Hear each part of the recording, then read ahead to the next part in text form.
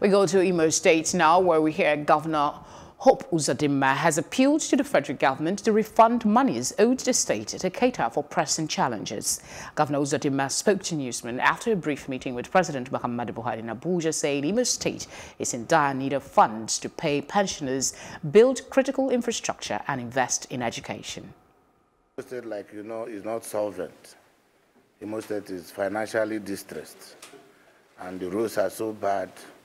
Security situation is rough, education is backward, and a lot of things to do, and we don't have the money.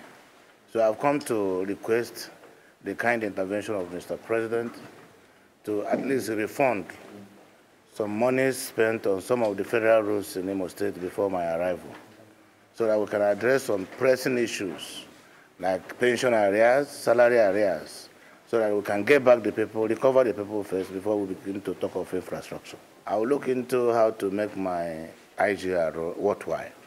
We'll look for what are the peculiarities on ground and do those things that will not be overtaxing the citizens for the purposes of raising money.